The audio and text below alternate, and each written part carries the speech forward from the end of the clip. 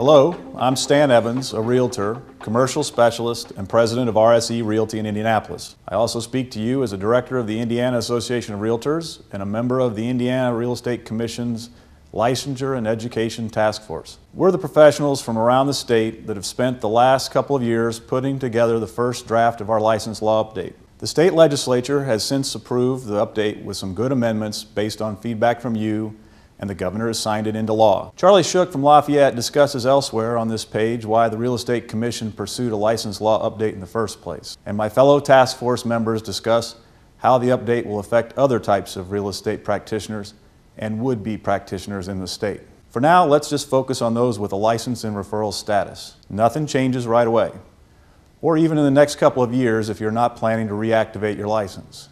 As of July 1st of 2014, one of the major changes the license law update makes is the elimination of the salesperson's license. That means as of July 1st, 2014, those entering the profession will do so as a broker, and those currently licensed as a salesperson must have upgraded their license to broker status.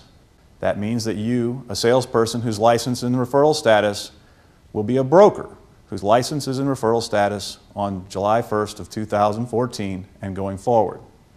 At that point, you will need to take and pass a 24-hour broker transition course prior to removing your license from referral status and performing the functions of a broker beyond making referrals. If you successfully complete the broker transition course and remove your license from referral status, your continuing education requirement will be different than when you first earned your license. If you are today a broker whose license is in referral status, you will still be a broker whose license is in referral status as of July 1st of 2014. And you will not be required to take the aforementioned broker transition course prior to removing your license from referral status because you've already achieved the extra education the license law update is requiring of today's salesperson. But, like today's salesperson, your continuing education requirement will be different than when you first earned your license. The next part applies to both groups.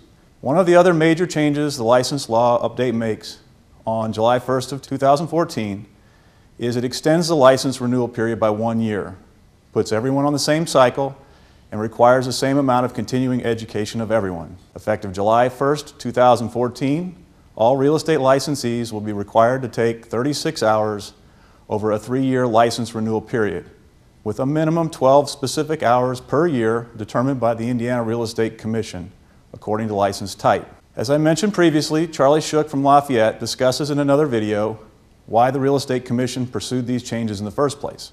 But I wanted to reinforce why salespersons are being asked to become brokers. All licensees need the same information and need to perform the same services.